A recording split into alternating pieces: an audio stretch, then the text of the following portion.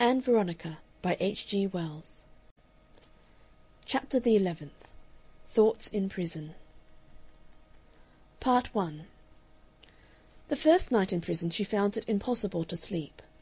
The bed was hard beyond any experience of hers, the bedclothes coarse and insufficient, the cell at once cold and stuffy. The little grating in the door, the sense of constant inspection, worried her. She kept opening her eyes and looking at it. She was fatigued physically and mentally, and neither mind nor body could rest. She became aware that at regular intervals a light flashed upon her face, and a bodiless eye regarded her, and this, as the night wore on, became a torment. Capes came back into her mind.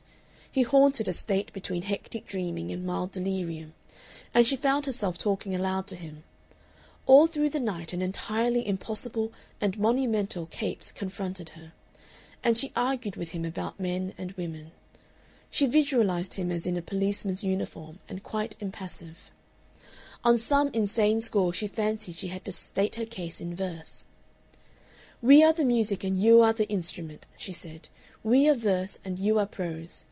For men have reason, women rhyme. A man scores always, all the time." This couplet sprang into her mind from nowhere, and immediately begot an endless series of similar couplets that she began to compose and address to Capes.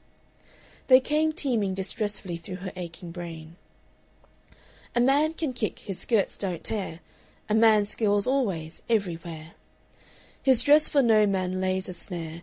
A man scores always, everywhere. For hats that fail and hats that flare, toppers their universal wear. A man scores always, everywhere. Men's waists are neither here nor there. A man scores always, everywhere. A man can manage without hair. A man scores always, everywhere. There are no males at men to stare. A man scores always, everywhere. And children must we women bear. "Oh, damn!" she cried, as the 101st couplet or so presented itself in her unwilling brain. For a time she worried about that compulsory bath and cutaneous diseases. Then she fell into a fever of remorse for the habit of bad language she had acquired. A man can smoke, a man can swear, a man scores always, everywhere. She rolled over on her face and stuffed her fingers in her ears to shut out the rhythm from her mind. She lay still for a long time, her mind resumed at a more tolerable pace. She found herself talking to Capes in an undertone of rational admission. "There is something to be said for the ladylike theory after all," she admitted. "Women ought to be gentle and submissive persons, strong only in virtue and in resistance to evil compulsion. My dear, I can call you that here anyhow. I know that. The Victorians overdid it a little, I admit. Their idea of maidenly innocence was just a blank white, the sort of flat white that doesn't shine. But that doesn't alter the fact that there is innocence. And I've read and thought and guessed and looked, until my innocence, it's smirched. Smirched! You see, dear, one is passionately anxious for something. What is it? One wants to be clean. You want me to be clean. You would want me to be clean if you gave me a thought, that is. I wonder if you give me a thought. I'm not a good woman. I don't mean I'm not a good woman. I mean that I'm not a good woman. My poor brain is so mixed, dear. I hardly know what I'm saying. I mean I'm not a good specimen of a woman. I've got a streak of male. Things happen to women, proper women, and all they have to do is to take them well. They've just got to keep white. But I'm always trying to make things happen, and I get myself dirty. It's all dirt that washes off, dear, but it's dirt. The white, unaggressive woman who corrects and nurses and serves and is worshipped and betrayed, the martyr queen of men, the white mother. You can't do that sort of thing unless you do it over religion, and there's no religion in me, of that sort, worth a rap. I'm not gentle, certainly not a gentlewoman. I'm not coarse, no, but I've got no purity of mind, no real purity of mind. A good woman's mind has angels with flaming swords at the portals to keep out fallen thoughts. I wonder if there are any good women really. I wish I didn't swear. I do swear. It began as a joke. It developed into a sort of secret and private bad manners. It's got to be at last like tobacco ash over all my sayings and doings. "Go it, missy," they said. "Kick out." I swore at that policeman and disgusted him. Disgusted him! For men policemen never blush. A man in all things scores so much. Damn! Things are getting plainer. It must be the dawn creeping in. Now here hath been dawning another blue day. I'm just a poor woman, please take it away. Oh, sleep! Sleep! Sleep! Sleep!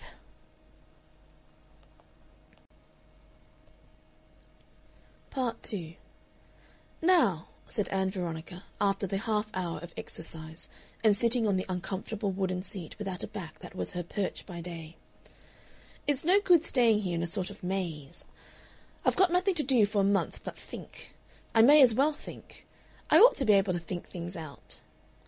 How shall I put the question? What am I? What have I got to do with myself? I wonder if many people have thought things out. Are we all just seizing hold of phrases and obeying moods? It wasn't so with old-fashioned people. They knew right from wrong. They had a clear-cut religious faith that seemed to explain everything and give a rule for everything. We haven't. I haven't, anyhow, and it's no good pretending there is one when there isn't. I suppose I believe in God. Never really thought about him. People don't. I suppose my creed is, I believe rather indistinctly in God the Father Almighty, the substratum of the evolutionary process, and, in a vein of vague sentimentality that doesn't give a datum for anything at all, in Jesus Christ, his Son. It's no sort of good, Ann Veronica, pretending one does believe when one doesn't. And as for praying for faith, this sort of monologue is about as near as any one of my sort ever gets to prayer. Aren't I asking? Asking plainly now. We've all been mixing our ideas, and we've got that intellectual hot coppers, every blessed one of us. A confusion of motives, that's what I am. There's this absurd craving for Mr. Capes. The Capes crave, they would call it in America. Why do I want him so badly? Why do I want him and think about him and fail to get away from him? It isn't all of me. The first person you love, Ann Veronica, is yourself. Get hold of that. The soul you have to save is Ann Veronica's soul. She knelt upon the floor of her cell and clasped her hands and remained for a long time in silence. "Oh, God," she said at last, "how I wish I had been taught to pray." Part 3. She had some idea of putting these subtle and difficult issues to the chaplain when she was warned of his advent, but she had not reckoned with the etiquette of Canongate. She got up, as she had been told to do at his appearance, and he amazed her by sitting down, according to custom, on her stool. He still wore his hat, to show that the days of miracles and Christ being civil to sinners are over for ever. She perceived that his countenance was only composed by a great effort, his features severely compressed. He was ruffled, and his ears were red, no doubt from some adjacent controversy. He classified her as he seated himself. "Another young woman, I suppose," he said, "who knows better than her Maker about her place in the world. Have you anything to ask me?" Ann Veronica readjusted her mind hastily. Her back stiffened. She produced from the depths of her pride the ugly investigatory note of the modern district visitor. "Are you a special sort of clergyman?" she said after a pause, and looking down her nose at him. "Or do you go to the universities?" "Oh," he said, profoundly. He panted for a moment with unuttered replies, and then, with a scornful gesture, got up and left the cell, so that Ann Veronica was not able to get the expert advice she certainly needed upon her spiritual state. Part 4. After a day or so she thought more steadily. She found herself in a phase of violent reaction against the suffrage movement, a phase greatly promoted by one of those unreasonable objections people of Ann Veronica's temperament take at times, to the girl in the next cell to her own. She was a large, resilient girl with a foolish smile, a still more foolish expression of earnestness, and a throaty contralto voice. She was noisy and hilarious and enthusiastic, and her hair was always abominably done. In the chapel she sang with an open-lunged gusto that silenced Ann Veronica altogether, and in the exercising yard slouched round with carelessly dispersed feet. Ann Veronica decided that hoydenish ragger was the only phrase to express her. She was always breaking rules, whispering asides, intimating signals. She became at times an embodiment for Ann Veronica of all that made the suffrage movement defective and unsatisfying. She was always initiating petty breaches of discipline. Her greatest exploit was the howling before the midday meal. This was an imitation of the noises made by the carnivora at the Zoological Gardens at feeding time. Their idea was taken up by prisoner after prisoner, until the whole place was alive with barkings, yappings, roarings, pelican chatterings, and feline yowlings, interspersed with shrieks of hysterical laughter. To many in that crowded solitude it came as an extraordinary relief. It was better even than the hymn-singing, but it annoyed Ann Veronica. "Idiots!" she said when she heard this pandemonium, and with particular reference to this young lady with the throaty contralto next door. "Intolerable idiots!" It took some days for this phase to pass, and it left some scars and something like a decision. "Violence won't do it," said Ann Veronica. "Begin violence and the woman goes under. But all the rest of our case is right. Yes." As the long solitary days wore on, Ann Veronica found a number of definite attitudes and conclusions in her mind. One of these was the classification of women into women who are and women who are not hostile to men. "The real reason why I am out of place here," she said, "is because I like men. I can talk with them. I've never found them hostile.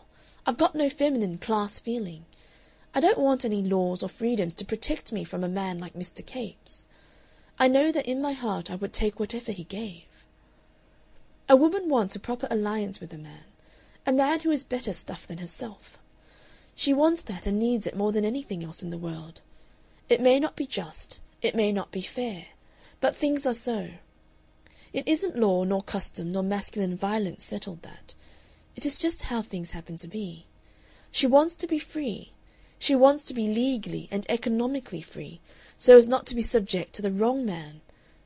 But only God, who made the world, can alter things to prevent her being slave to the right one. And if she can't have the right one? We've developed such a quality of preference." She rubbed her knuckles into her forehead. "Oh, but life is difficult," she groaned. "When you loosen the tangle in one place, you tie a knot in another. Before there is any change, any real change, I shall be dead, dead, dead and finished, 200 years." Part 5. One afternoon, while everything was still, the wardress heard her cry out suddenly and alarmingly, and with great and unmistakable passion, "Why in the name of goodness did I burn that £20?"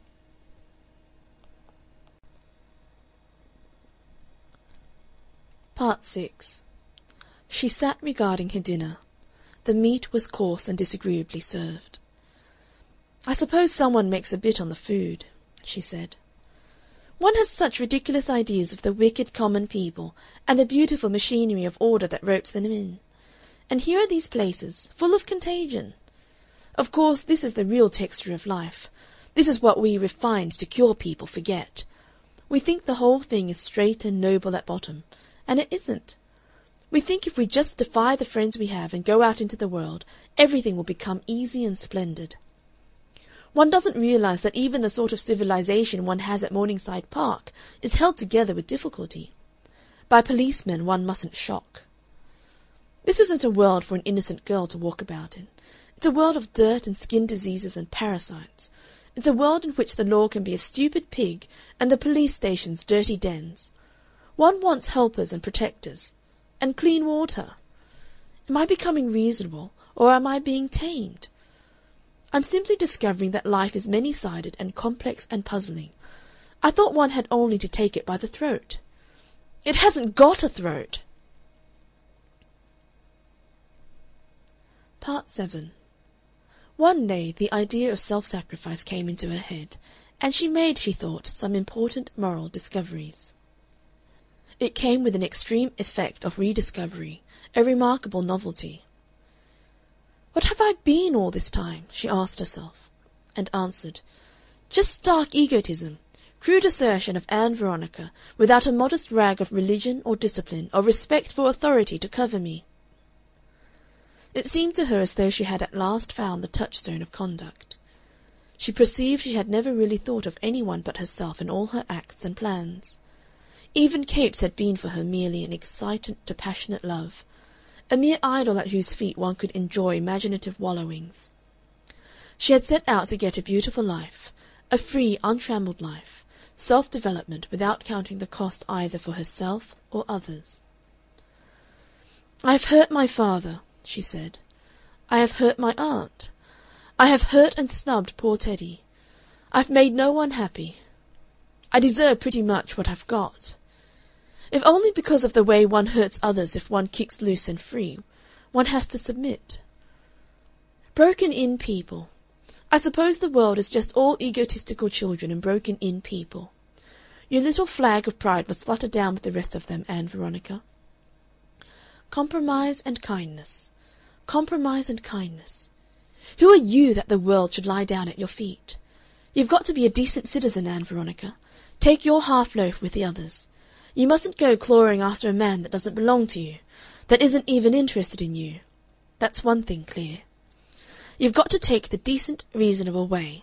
You've got to adjust yourself to the people God has set about you. Everyone else does."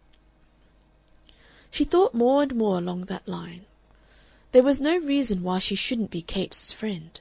He did like her anyhow. He was always pleased to be with her. There was no reason why she shouldn't be his restrained and dignified friend. After all, that was life.